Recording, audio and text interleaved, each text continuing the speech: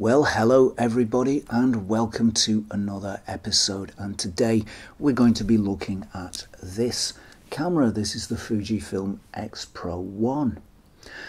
We have looked at quite a few Fujifilm cameras recently on this channel, and this in concept is broadly similar to those cameras, but it does have some differences as well. The first difference is the sensor. It's an X-Trans 1 sensor rather than the X-Trans 2 sensor found in the X-T1 and above. It has 16 megapixels, but it is a different sensor. You can't do quite so many of your own cooking film simulations on it. However, this sensor, the early X-Trans 1 sensor, is often said to be just that bit nicer than the Fuji sensors that came after it, so we'll be able to find out whether or not that's true today for ourselves. Another difference this camera has is that it's made in a rangefinder style. The XT cameras have a hump on the top here like this XT2, and they're modelled on SLR film cameras of the past. This one is unique in that it's modelled on a rangefinder, so it has at its corner here, the left hand corner, it has the eyepiece, just the same as this old Zorky rangefinder does. It also has the eyepiece on that corner, and in fact that was a convention amongst rangefinder cameras. So in adopting that design, Fujifilm have made a big nod towards rangefinder bodies and practices. So let's have a closer look at this little camera. So there is the X Pro 1, and if I turn it around, you'll see very clearly there the layout with that sort of rangefinder look. We've got the viewfinder on this corner here, and generally this camera does very much resemble a rangefinder. Now, this camera has a piece of technology that many of the other X cameras don't, and that's a hybrid viewfinder that's controlled by this switch here. So this viewfinder, you can look through it in the same way that you would have looked through one of the old film rangefinder windows, and you're just looking through glass. It's an optical viewfinder. If you flick this switch, the electronic viewfinder will come up, and that's a really unusual feature, and it's a really nice feature too. This is quite an old camera now. It was released in 2012, so it's 9 years old, and in terms of the rapid advance of digital technology, that's a pretty huge space of time. But this is a cult camera. It's still very, very highly regarded by its many adherents, and I know some photographers who swear by it and use it as often as they can. So I think it's high time that I shot this camera. So let's go out now and do a bit of shooting. It really is a stunningly beautiful summer day, spring day. Actually, I don't think it's officially summer yet, but it's a very, very beautiful spring day.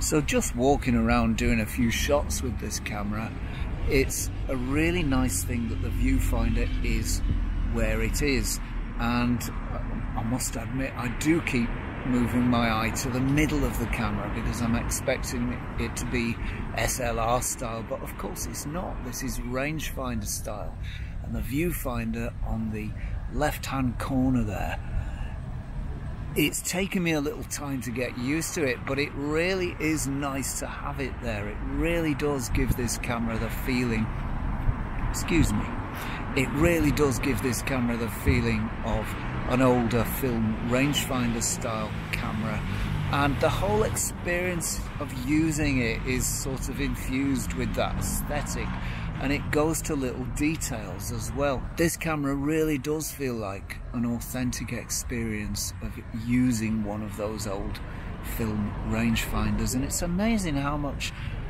the positioning of the viewfinder adds to that impression. It really is quite surprising, but a very, very nice feature and really lovely to use once I get used to it, which I am doing gradually by degrees.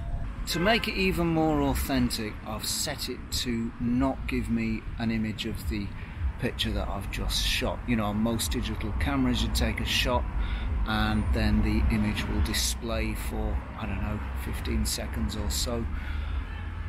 This camera will do that, but you can turn that facility off, so that's what I've done. And it's really taken me back to the way that I used to shoot in the film days, the way I still shoot with film when I take my film cameras out, because of course when you're using film you can't see what you've just shot. You have to trust that you've got it right, that the light was right, that you've not made any errors, that you framed it properly, that it wasn't, you know, a little bit askew. And I think to fully come together with the spirit of this camera, with the ethos of how it's made, I think that's the best way to shoot it. In fact, I usually configure my Fujifilm cameras to work that way. It just seems kind of right for them, but it certainly is right for this one. And it's another factor that means that this is a little bit like a film camera to use. But more importantly than that, if you don't check out the image that you've just shot and you work as though you're working with film, what that does is it concentrates and focuses your mind on a different way of shooting.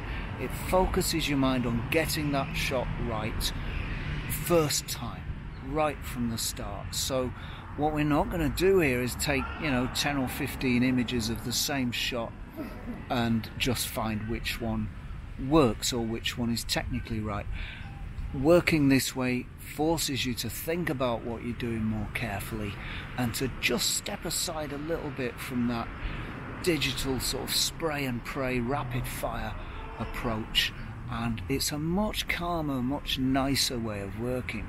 Now I've got to say, this screen, when you look through the electronic viewfinder, when you activate the electronic viewfinder, this screen is really not the best. It doesn't have a lot of detail. I don't know the exact figures for the resolution, but it really doesn't have much detail. And there are points, actually, there have been quite a few points where I've gone back to images that I've shot and I really haven't been sure, looking through the electronic viewfinder, that the images were in focus or not. It's really not a very high-res viewfinder, and I don't find it particularly useful for checking whether shots are in focus or not. That might be something to do with the fact that my eyesight isn't quite as good as it was a few years ago, but I don't think so. It's usually pretty easy to see on an electronic screen, on an electronic screen whether you're in focus or not, and it's not particularly easy on this one, unfortunately. One of the nicest things about this X Pro 1 is that hybrid viewfinder. It really has been quite a revelation using it. It's taken me a little while to get used to because I've not shot like this before, but it's a great little thing. It works only on the electronic lenses, the modern Fuji electronic lenses. If you put a vintage lens on there or another manual focus lens on there, it won't work because there needs to be some electronic feedback between the camera and the lens for this to work. The camera has to know what the lens is doing. If you use an electronic lens, you'll get those frame lines, and I've got one of those with me today, so I'm going to be using that in conjunction with, I've also got this lovely old Carl Zeiss Jena, which is my gold standard for 50mm lenses. I've not found another one that betters it. Many come close, but none have bettered it yet. So I'm going to be shooting with that too. It really is quite remarkable technology. The frame lines are projected and they change as you zoom the lens if you're using a zoom lens. I don't know how they're projected. I guess it must be optical or electronic projection of some sort, perhaps using a small amount of the electronic viewfinder. But however it's done, it works really, really well. You can see exactly where your shot begins and ends. Of course, you can do that too with the electronic viewfinder, and that gives you an exact representation, as it does on most digital cameras, of what the sensor is actually seeing. So using the EVF, you get an absolutely accurate representation of what you're shooting. If you're not using the EVF, you get those frame lines, but you've got to be using an electronic lens to activate those. So I think that's enough yakking from me. I'm going to get on and do some more shooting. Using these frame lines is quite an unusual experience for me, and I've got to say, I don't know, I think I'm missing the electronic viewfinder. I haven't used it much today purely because I want to explore this frame line malarkey. It makes such a nice change to look through glass for a change. Even though I do kind of miss the EVF, it is nice to look through glass. You can see the lens in the bottom right hand corner like you can in the old Leicas.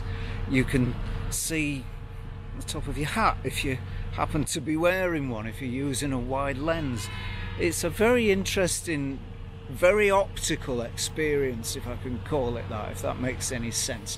What we're looking through here is pure optics, rather than the whole image being mediated by coming through a chip, going through a processor and going to a little screen. With this, the light is going directly to your eye just through some glass, and it really is quite a refreshing experience. Yeah, it really is. It's quite something to use. Really takes me back to the old days. Is it a good system? Is it any better than an EVF? I don't really know, to be honest. It's probably better than this EVF because this one isn't very high res, but better than a modern one, better than a more nicely spec'd higher definition one. I don't know. I suppose if you're used to shooting with rangefinders and you like the frame line style of shooting, then this would be a very good way to go. The X Pro cameras, even the newer ones, are far, far cheaper than any Leica you can imagine, even one of the old film ones, and I don't think they give away anything in image quality. I think pretty much all cameras have fantastic image quality these days, and the difference can only be one of details, if there is one. One thing that frame lines do allow you to do, and this I've found really interesting, is that you can see what's coming into your shot and what's going out of your shot. You can see what's around it. You can kind of compose in your head, recompose. You might think to yourself, oh yeah, that could do with being a bit wider, and it's easier to do that because you can see where you would widen out to. Now this camera has a top shutter speed of 1/4000th. I don't know actually, it's just occurred to me it may have an electronic shutter, so let's have a look for that. Let me put my glasses on and see what we've got there. This is exciting, isn't it? Watching an old hippie in a park put his glasses on. There we go. Let's have a look. There must be an electronic shutter, surely.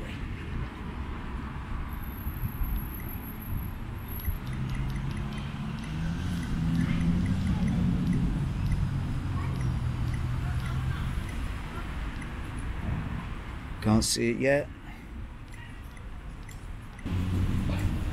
No, unless I'm being particularly daft, which is entirely possible. I don't think this camera has an electronic shutter, so it's really like working in the old days. You know, you have a set shutter speed and you can't go over it, and this camera's top shutter speed is 1/4000th of a second. That would have been considered very, very fast back in the day, back in the film days. So I suppose I ought to think myself lucky, really. The peaking on this camera is not as prominent as it is on other Fuji X cameras that I've had.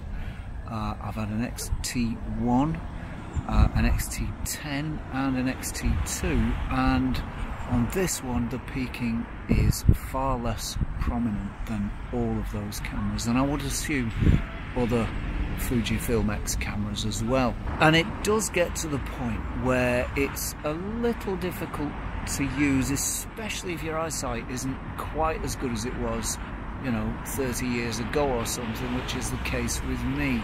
I really don't find this peaking particularly easy to use. It does work and you can use it with a little practice, and it's far, far better than no peaking at all.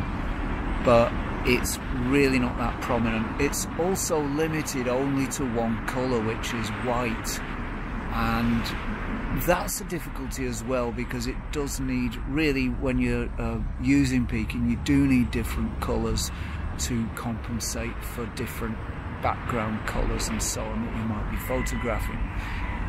So as far as peaking goes, yes, it's there, yes, it works, but it's not the best that I've seen. So actually, I've really enjoyed shooting with this little Fuji. It's been a really interesting experience. It's a camera that takes the Fujifilm philosophy maybe pretty much as far as it will go. That's the idea of making digital cameras that resemble film cameras, and this one really does resemble a film camera. If you've shot a film camera, well, you will recognize this way of shooting, and you probably will be comfortable with it, I would think. On the other hand, if you've never shot a film camera before and would like to try a more relaxed way of shooting, a method of shooting that doesn't involve sort of continually checking and rechecking what you've shot, then I would recommend this camera. I think this camera is ideal for that. It's a very, very nice camera in itself also. I've shot lots of images with it today, but I won't really know what they're like until I get back and have a look on the computer. But the images I've shot with it so far, the few that I've seen from it so far on a larger screen, are really beautiful actually, and do have a special kind of quality that later X cameras perhaps seem to lack. They do have a soft and gentle sort of feel, and to use that overused phrase, they also have a slightly filmic feel as well.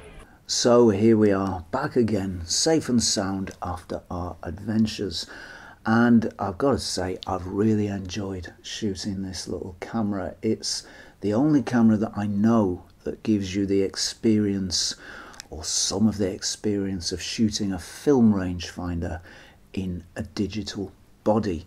And I've really come to bond with this little camera. In fact, if I didn't need the X-T2 for video, I'd be tempted to keep this over the X-T2 just for stills. That's how nice a camera it is. So there is something special about this camera. It really does feel like a special little machine, and it may be the most successful of the Fujis that I've tried overall for integrating the qualities of film and digital and feeling like a film camera in operation. It's very similar in many ways to using a Leica M camera, and it's a very, very much cheaper way of getting that kind of experience. The M cameras cost several thousands.